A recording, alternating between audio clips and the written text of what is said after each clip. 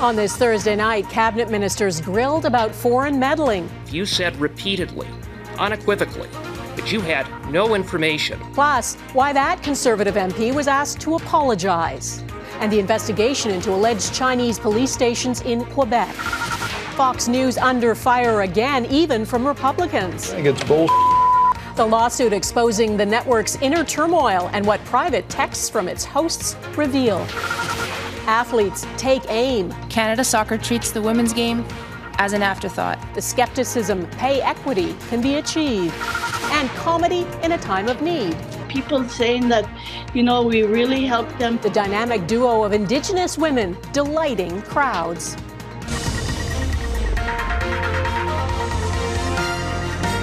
Global National with Donna Friesen. Good evening and thanks for joining us. There are more developments on foreign interference tonight. The RCMP is investigating what they suspect are two so-called police stations in Quebec. Covert centers police suspect are working on behalf of the Chinese government. It's believed Beijing has set up more than 100 of these around the world to monitor, harass, and in some cases repatriate Chinese citizens living abroad. The Mounties say they are working to detect and disrupt what they call foreign state-backed criminal activities at these sites. Well, what we know is that the Chinese community has voiced their concern. Some people are being threatened, some people are being intimidated, and we certainly need their cooperation in order to further our investigation.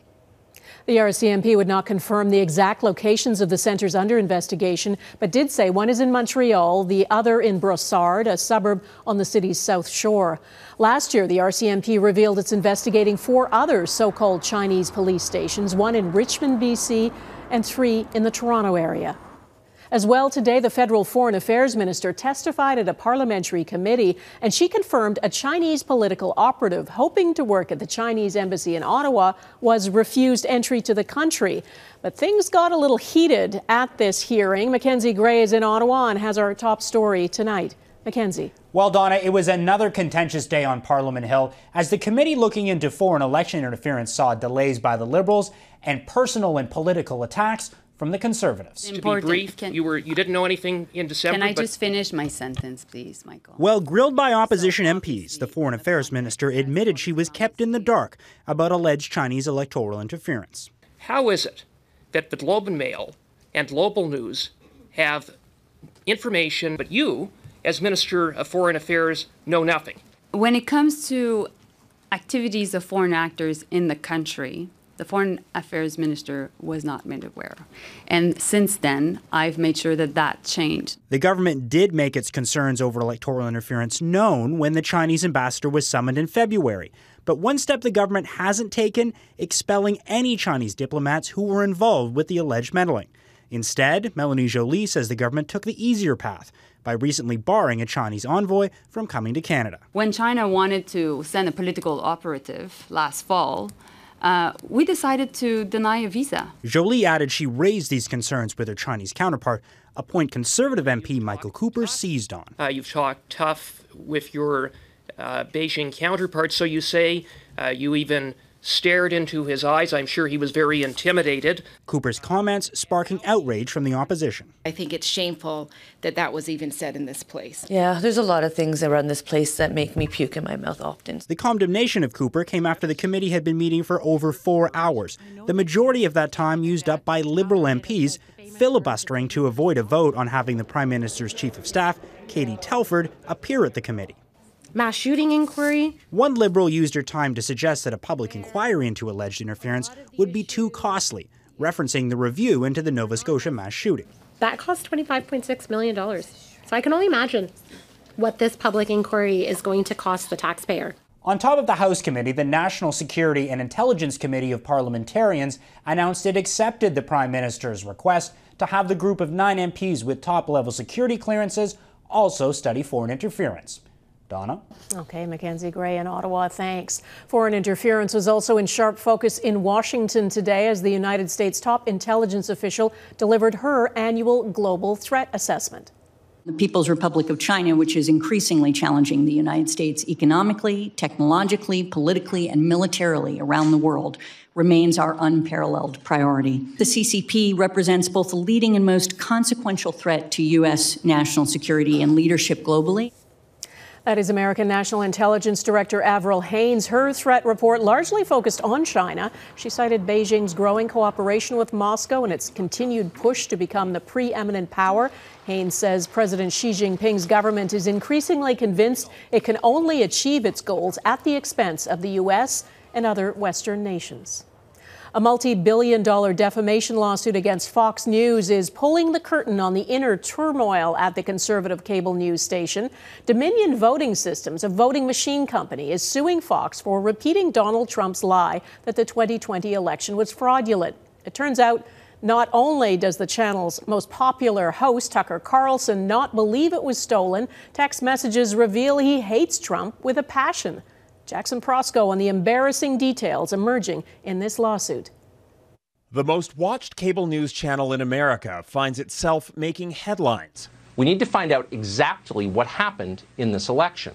After a week that revealed top stars at Fox News pushed lies about the 2020 election, even as they privately admitted what they were saying on air was false. We saw blatant election law violations in state after state. The revelations came as part of a $1.6 billion defamation suit against Fox News launched by Dominion Voting Systems. We talked about the Dominion software. I know that there were voting irregularities. Dominion was the target of extensive conspiracy theories about voting machines after Trump refused to concede the election. President Trump is zeroing in on Dominion voting machines.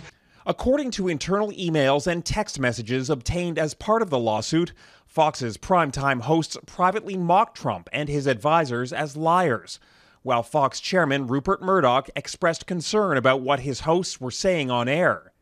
In one unearthed text message, primetime host Tucker Carlson said of former President Trump, "I hate him passionately."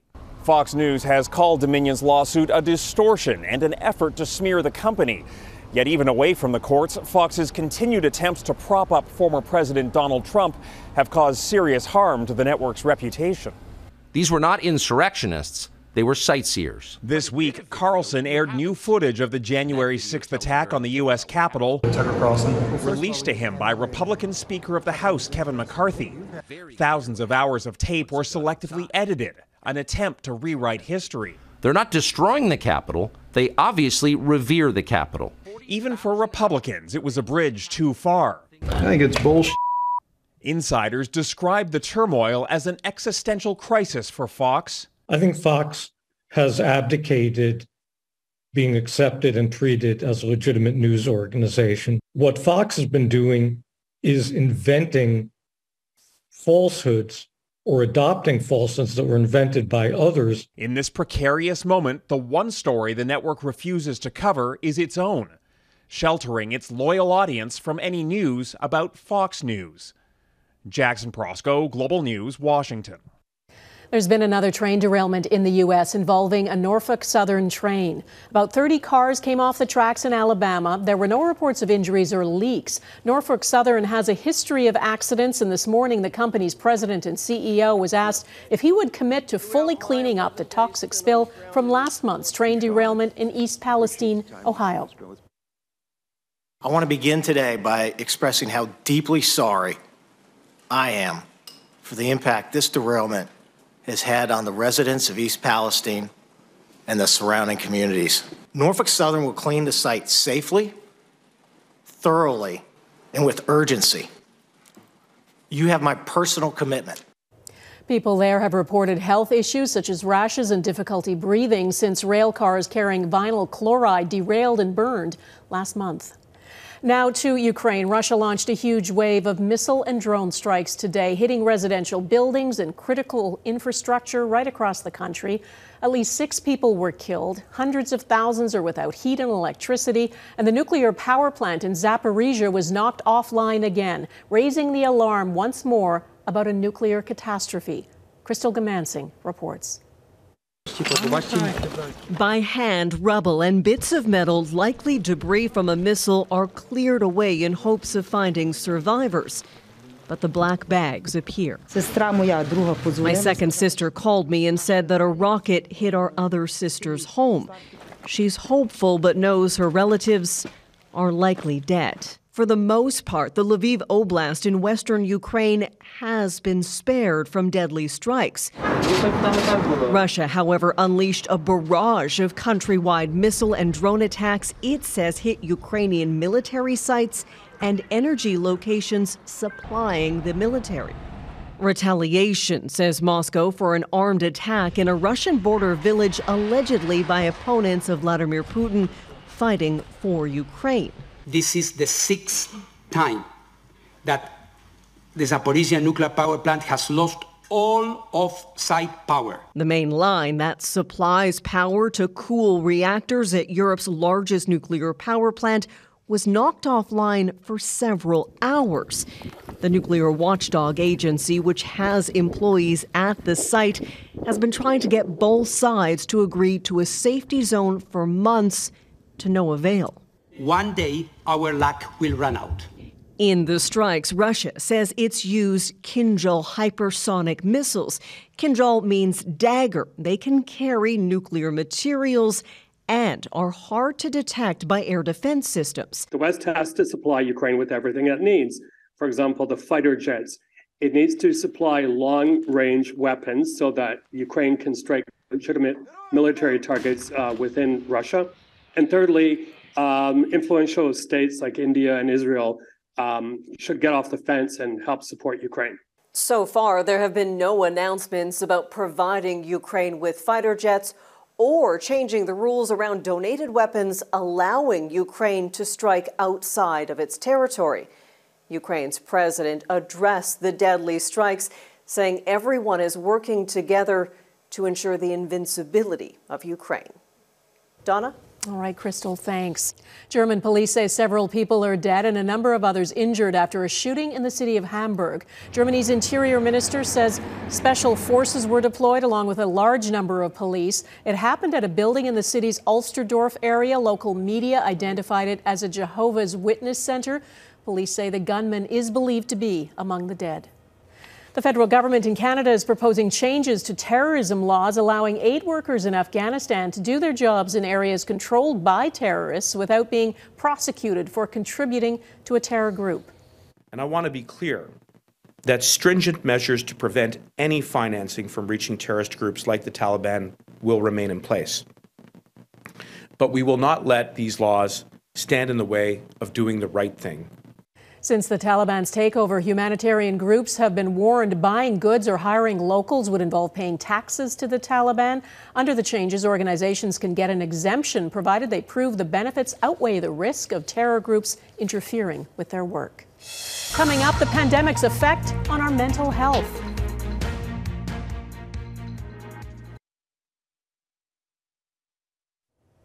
Members of Canada's women's national soccer team took their fight for an equal playing field to Parliament today, giving powerful testimony about the ongoing dispute over pay equity and budget cuts at Canada Soccer and the culture of the governing body. I've never been more insulted than I was by Canada Soccer's own president, Nick Bontis, last year, as we met with him to discuss our concerns. I was tasked with outlining our compensation ask on behalf of the women's national team. The president of Canada Soccer listened to what I had to say, and then later in the meeting referred back to it as, quote, what was it Christine was about? Nick Bontis resigned last week, acknowledging a change was needed at the top of Canada Soccer. And today, as the women's team testified, Canada Soccer released details of its proposed collective bargaining agreement, revealing both men and women will be paid the same amount per match and that both will have an equal share in competition prize money. The pandemic's lingering effects are everywhere, from the economy to mental health. Early on, when there was such a lack of knowledge about COVID-19, it was feared there would be a cascade of depression and anxiety that could last for years. But Canadian researchers suggest, on average, people are more resilient than we thought. Catherine Ward explains. We all know someone who struggled, or multiple people struggle with mental health. If you could rewind time, who knows what's going on at this point? Do you remember how it felt throughout the pandemic? It's frustrating. We finally thought we'd get our senior year. the roller coaster. I hope that 2022 is a hell of a lot better than 2021 because that was terrible. Of skepticism and despair. It's can't be worse. Hope and acceptance. I'd say realistically cautious. COVID-19 took a toll. However, new research suggests the extent of its effect on global mental health might be relatively limited. During much of the pandemic, people have assumed that there would be tsunami was the word that was used, or mental health catastrophes. A Canadian-led research team went through 137 studies from around the world that tracked mental health indicators before and during the pandemic. For the most part, things either had not changed or had changed minimally. As human beings, we're very resilient. However, the study does note women have struggled more, which comes as no surprise to clinical psychologist Kathy Kamkar. Certainly a lot of stress, and then also hoping to be able to manage it all. Sometimes there is a tendency to engage in self-criticism or wanting to be a better person or a better mother, or this feeling of failure. The lead author notes there are some informational gaps they are still looking to fill. We had data on adolescents, but virtually none on children, so under 12 years old. We also didn't have data on people like those who are working in elder care or medical care. Still, the team believes this study highlights how when the chips were down, people came together. We helped each other along the way to prevent having some of those struggles, and that, we can do this. We need to keep on keeping on. Catherine Ward, Global News, Toronto. Future flooding ahead. What's being done to mitigate rising sea levels in Canada?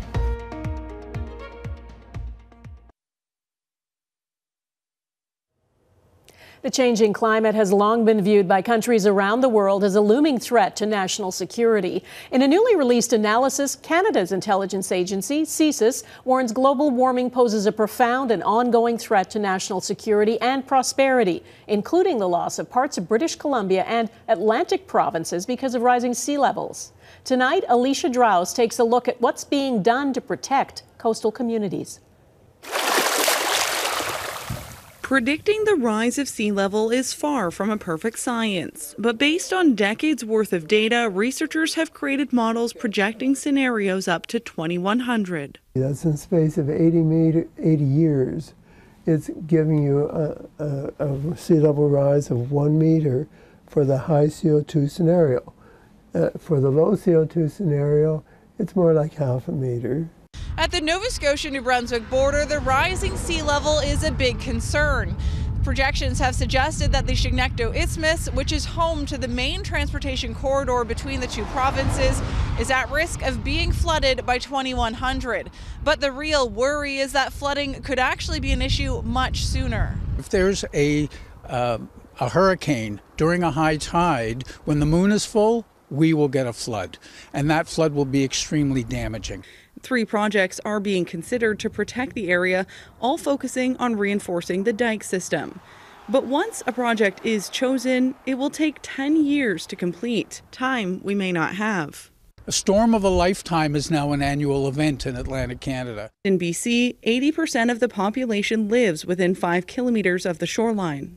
There's people living in the floodplain that might be directly impacted, but we are also seeing food security potentially at risk. In 2021, significant rainfall led to severe flooding in Abbotsford, killing hundreds of thousands of farm animals. While dikes and seawalls are often used to help protect such areas, landscape architect Case Lockman says relocation may be better to allow for more environmentally sustainable solutions. There's flood-resilient crops and transition to flood-secure food production.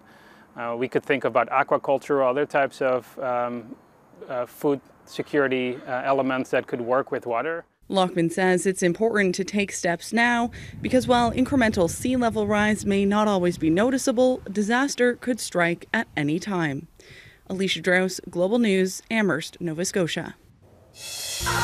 Comedy duo next, 2 Indigenous women having a laugh to help their community.